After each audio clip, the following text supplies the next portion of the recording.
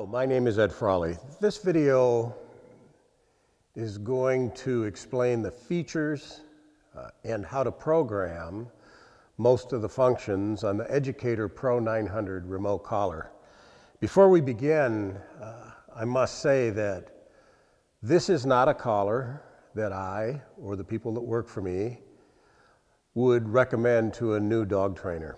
It is the most feature-rich remote collar on the market, but it's also the most complicated collar on the market to figure out how it works. And that's the reason I'm producing this videotape.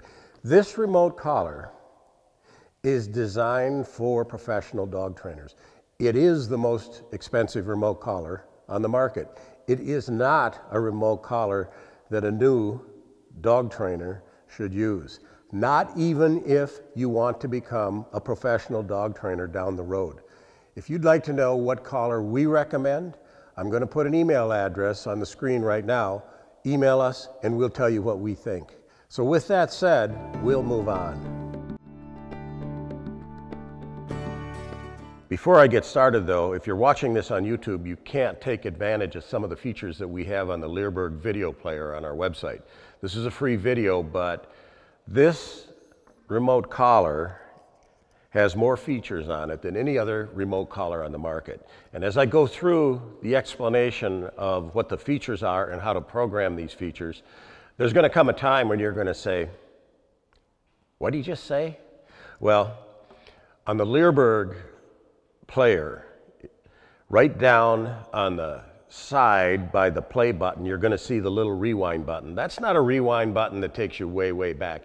Every time you click it, you get 10 seconds of rewind. If you click it 3 times, you get 30 seconds of rewind. That's going to help you review. But the most important part is on the other side of the viewer, there is a chapter button, and I've broken these videos into different chapters. But next to that is the most important feature for students learning how to review a topic, and that's a note feature. I compare it to the Post-it notes, and that is, as you're watching through the video and it's playing along the timeline, and let's say we get to the boost feature. You can pause it, and when you pause it, you can click on the note feature, and you can put a title for the note that's associated with that spot on the timeline. Underneath the title for the note, you can write comments, your own personal comments. Now this note becomes a clickable link, and if you have 15 or 20 or 5 or 30 notes on any Leerburg streaming video, when you come back tomorrow, next week, next year, you open up the video and there's all your personal notes. Every one of them is a link. So you can click on it and it'll start from the point that you put that note. In essence, you're building your own training outline for whatever subject you're watching a streaming video on. It's going to make reviewing material so easy. If you've ever had a DVD and you've tried to go back and review a DVD and a specific thing that was mentioned in a DVD, you know how frustrating and how much time it takes to go forward, backward, forward, backward, forward, backward, a bunch of different times to find what you needed to look at. With the note feature, you come back, you look at all your notes, you say, oh yeah, I want to review that, boom, you click on it and the video starts to play right there. So I encourage you to take advantage of the Leerburg player. To use the note feature, you have to have a Leerburg account, but basically that just means a name and an email address. We have to have a way where we can take your 10, 20, 30 notes and tie it to you. So to get a Leerburg account, we need a name and an email address. We tie those two together. We don't spam your email account. We don't sell people's names and emails. Our goal in life is to produce good quality dog training material and sell top of the line dog training equipment.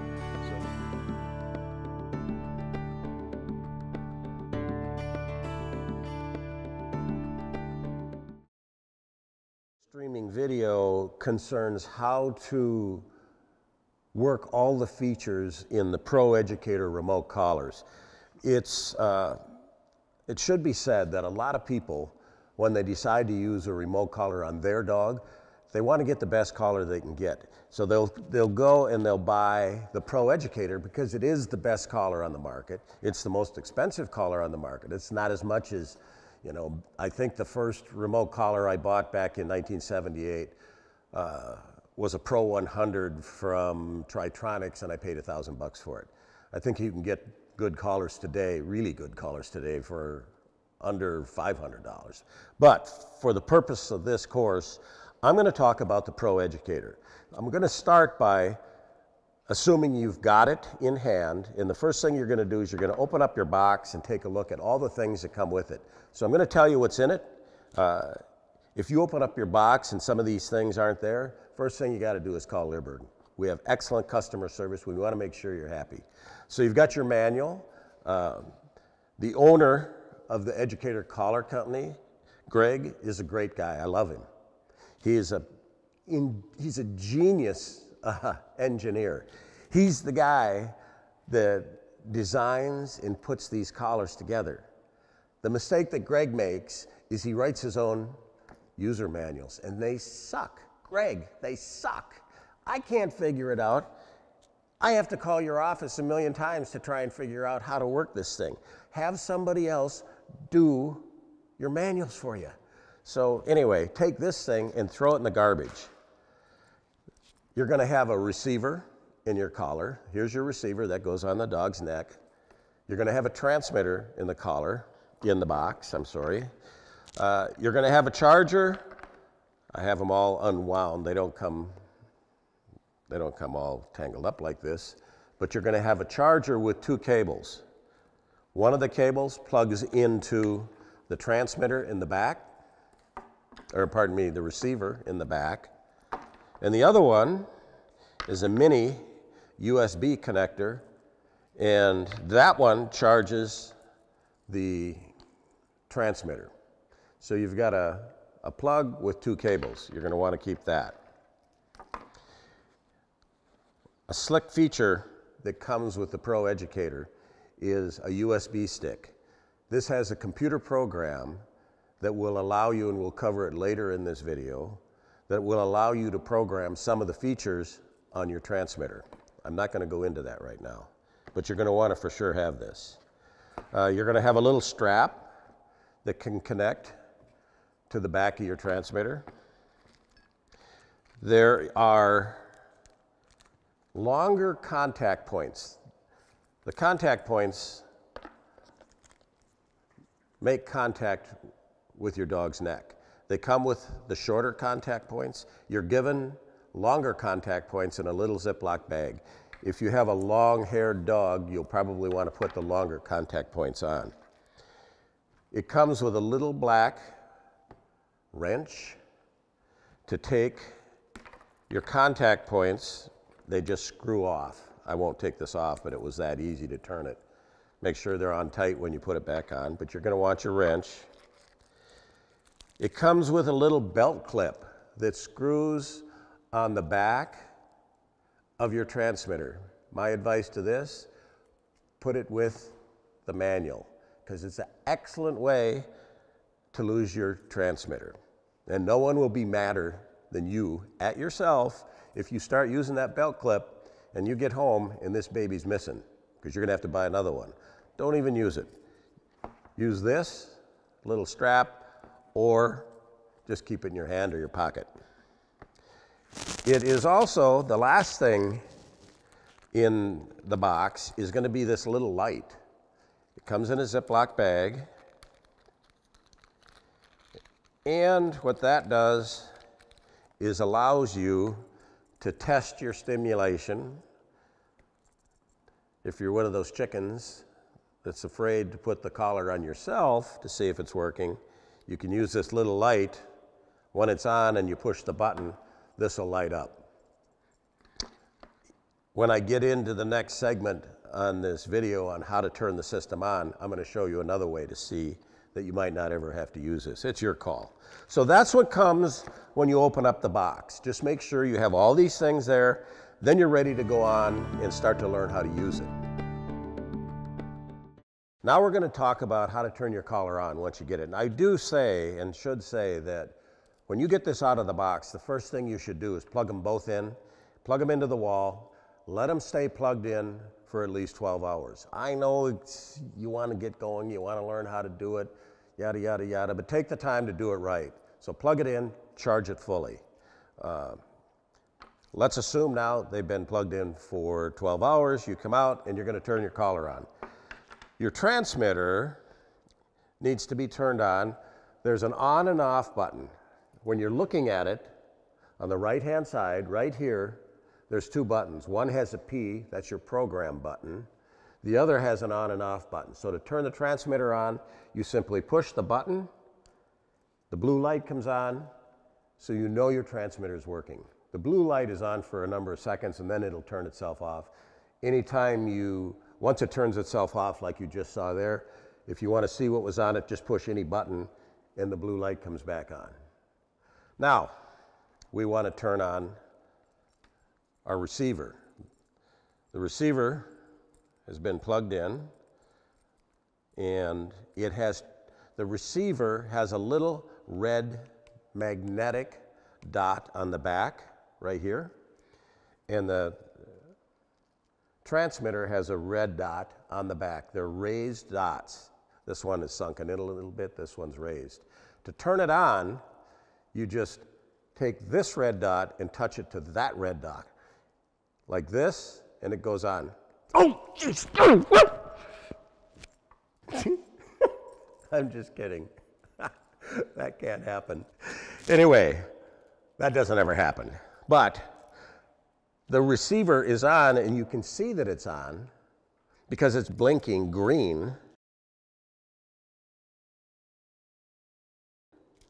Now, at the end of the day, when you're done training, you take your transmitter, put it on the receiver, and if you see it, it's going to turn red. See, it turned red there. That way, you know it's off. If you're not sure it's off, just strap this baby to your neck, turn it up to 100, and push the button. Thought I was going to do it too, didn't you? I'm not that dumb. Okay, that's how you turn it on. That's how you turn it off. So let's just take a second and talk about keeping your units charged.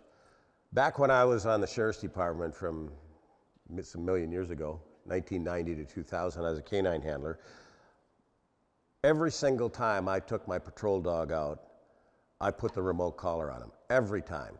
And maybe 1 in 20 or 30 times did I ever have to actually use the transmitter, but it was on him all the time.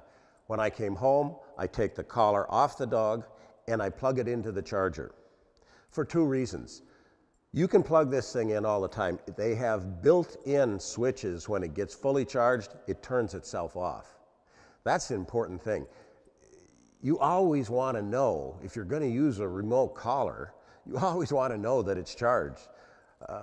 A little story for me, just a couple weeks ago, my cousin Keith out in South Dakota, I was out fishing with him, and he has a new golden retriever. He's a hunter, so he's teaching his young dog, this will be the dog's first hunting season, he's teaching the dog with the collar, and he wanted me to go out and give him some advice on how to use the collar. Well, his collar wasn't charged. We were out in the field for about 5 seconds, and a deer jumped up, and as his dog disappeared over the horizon, he's sitting there calling him, trying to charge it, or trying to stimulate him. His collar wasn't charged. So if you just remember, when you're not using this baby, have one place in your house where it's always charging. In our home, Cindy uses the remote collar on her dogs. They're right at her feeding station downstairs in the basement. That's what you do. You plug it in when you're not using it, put it in the same place. You'll not lose it because you know when you need it, it's over there by the feeding station and it's plugged in. So in the next 30 seconds, I just want to talk about the number of seconds, because there's different times that the collar will stimulate your dog depending upon how you have the program set. It comes from the box with the S3 set for momentary. Momentary means it's just an instantaneous plap. It's just like giving your dog a pop on the leash. That's what momentary is. Continuous is that it will continually stimulate your dog if you hold the button down for 10 seconds. At the end of 10 seconds, it turns itself off, okay? Momentary is a pop. Holding the continuous down will stimulate for 10 seconds. The instantaneous, should you choose to use the instantaneous method, you turn it on, you start from zero. To use instantaneous, you have to start from zero. You turn it on, and it's going to stay on for 45 seconds or until you turn it off. That's very important to understand on the instantaneous. 45 seconds is how long it can be on there. And we'll talk more just in the chapter on instantaneous. The other 2 times are if you use the ramp button. If you program one of them, one of these 4 buttons to be the ramp button, it will go from 0 to whatever your working level is in 1 second. And then it'll stay on for 10 seconds. So before we start to get into the explanation of the features and how to program this remote collar, I want to add a disclaimer here. There are a ton of different ways that you can program this remote collar. Just because I'm explaining how to use the collar doesn't mean that I'm promoting somebody to use a boost feature or that I'm promoting somebody to use a 45-second instantaneous feature. I'm going to explain what the features are in here. It's going to be up to you and your trainer or you figuring out what you want to do with your specific dog. Just because I cover the feature doesn't mean that I will ever use that feature on my dog. I think it's important that you understand that. The transmitter has 4 stimulation buttons. They call them S buttons. There's S1 here, S2 here, S3 here. The red button on the front is S4. The other 2 buttons on the system are the program button on the top right, the on and off button. Really all the buttons you're going to have to worry about. And then you have a dial that you can turn your collar from 0 all the way up to 100. And when it's at 100, it says high. So that's what's on the transmitter. It's very simple. S1, S2, S3, S4. Those 4 buttons can be programmed in a million different ways that we're going to talk about in a few minutes. Your program button has a P on it. Remember that? The on and off button is just below it, how you turn your transmitter on and off. The on and off button is going to be used later on in the programming. We're going to cover it in detail. So that's what we got. Now I'm going to talk about when you first turn it on, you're going to see a number of things happen in this little blue circle. And the circle is blue when you push one of the buttons. I'm going to just identify what's on there. And then as we go through the video, you're going to learn exactly what each one of these little letters means inside this blue circle. So now in this segment, we're going to talk about what you see on the display or what you could see on the display depending upon where you are in your programming modes.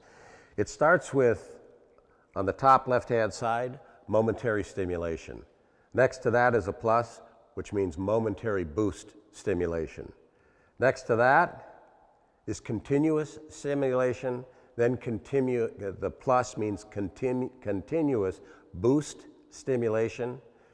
And then you'll notice that the blue light only stays on for a few seconds. That's to conserve your battery power. Push any of the buttons and it gets light again. The next is the R for ramp. Then there's an R plus for ramp boost. Then we have an instantaneous stimulation. We have a V for vibration, a T for tone. We have a 1 flashing right out of the box. You're going to see a 1 flashing. That means it's programmed for 1 dog. This unit can be programmed for 3 dogs, so you could have 3 if you choose to buy additional receivers. You can program it so you'll have 2 dogs or 3 dogs. Right out of the box, there's a 1 that's flashing there. That means it's programmed to 1 dog. If we had 2 dogs, you'd have a 1 and a 2. If we had 3, we would have a 1, 2, and 3, right above the levels of stimulation. Underneath the levels of stimulation, you have a bar with 4 pieces. That's the charge level that's on your transmitter, okay?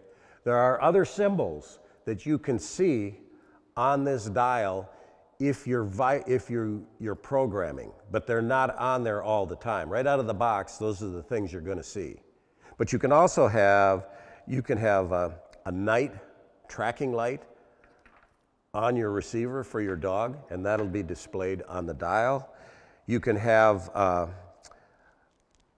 a symbol for when you are pairing your transmitter to your receiver. So if you get, let's say you buy this system and it's a 1-dog system and you get another dog and you decide I want to buy another transmitter, you're going to have to pair the second transmitter or the second receiver to your transmitter, and there's a pairing symbol on there so you know when your unit is pairing.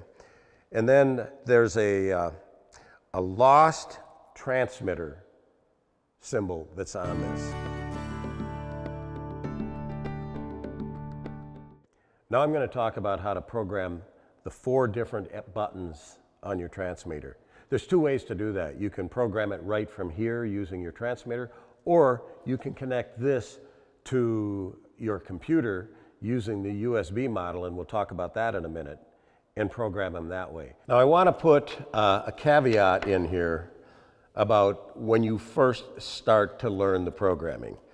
It confused me when I start. If you look at your manual is going to say, push your program button until you see PR. Well, I looked at that baby and I said, that's not a PR, that's a PA. That's a misprint in the manual. Guess what? It really wasn't. It was a misread on my eyes. So throughout this little training video, you're going to hear me say PA, PR, PA, PR. Same thing, just a matter of how my P brain works when I'm looking at it.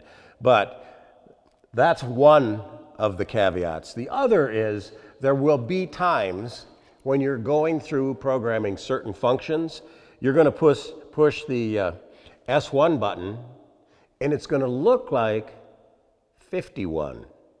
You'll push the S2 button, and in the programming phase, it could look like 52.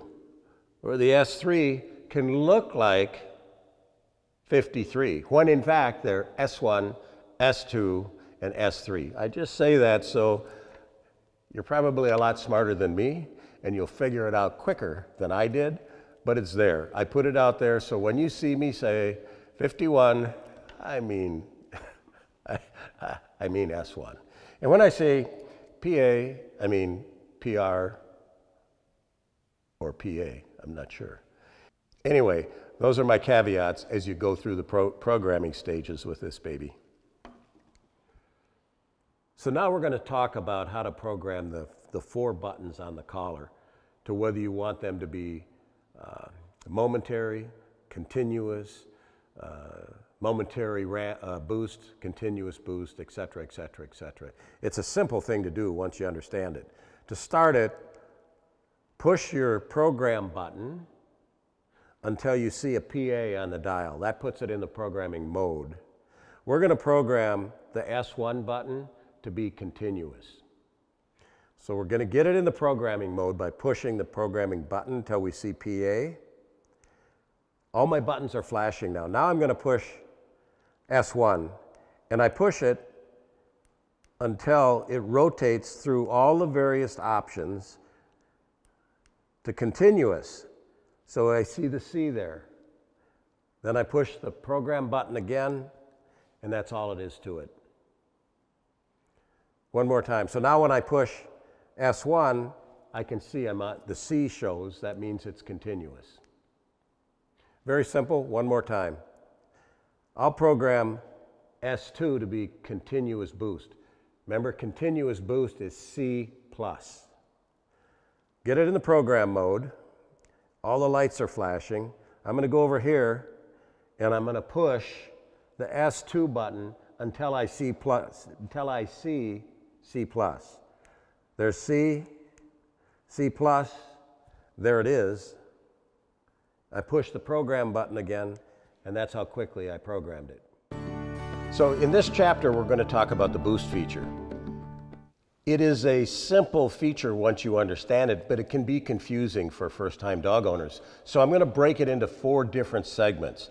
The first part is going to be, I'm going to explain what the boost is, exactly what the boost is. Then I'm going to talk about what stimulation features can have a boost associated with it. Then I'm going to talk about how to change the factory preset to whatever level you want. And finally, I'm going to talk about how to program one of the 4 buttons to be the boost. So we're going to start with what is a boost. The factory preset on a boost is 5 levels of stimulation. That means that whatever I'm working at the moment, if I push the boost button, the 5 levels of stimulation is going to be instantly added to it. So if I'm working on a level 20 with this dog and I push a boost button, the dog's going to get 25 levels of stimulation. If I've changed the programming for the boost to be 20, and the working level on this dog is 20, and I push the boost button, the dog's going to get 40 levels of stimulation. So basically, preset is 5 levels of stimulation. The dog trainer can change the boost to whatever they want. If they want to add it and change the boost to 10, 15, 20, 3, it makes no difference, but you can change the boost to what you want. Now, let's talk about the features that can have a boost, because not all stimulation features can have a boost. There's 4 stimulation features on the collar. Momentary can have a boost, continuous can have a boost, ramp can have a boost, instant cannot have a boost. So you've got momentary, continuous, and ramp. Now I'm going to talk about how to change the boost level, and when you change it, it's the same for all 3 levels of stimulation. Once you put a boost in here, it's the same for momentary, continuous, and ramp. You can't have momentary have 5, continuous have 10, ramp have 15. Let's talk about how we're going to change that now. The first thing I'm going to do is turn the collar on. So I push the on and off button, it's on. Then I put it in the programming phase. I hold the P down until the outer ring is flashing at me. That tells me I'm in the programming phase. Now I want to put it into the boost programming phase. To do that, I just press the on-off button 1 time. As soon as I do that, the blinking around the outside of the dial stops, and what I'm faced with is a plus feature. And the plus is boost. So what I see on the dial when I'm in the programming phase for boost is a plus, a blinking 1, which tells me I'm in the 1 collar, and it has to be blinking. So now I'm going to change it to 10 levels of stimulation. I adjust my dial to show 10. I push the S1 button, and then I take and push the P button, or the programming button, to get out of it.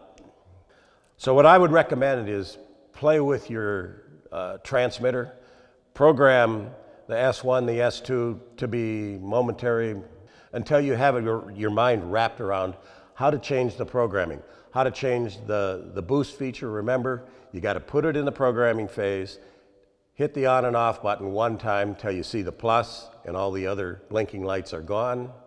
Adjust your dial, push S1 to lock it in, and leave the programming phase by pushing P. That's as quick as it is.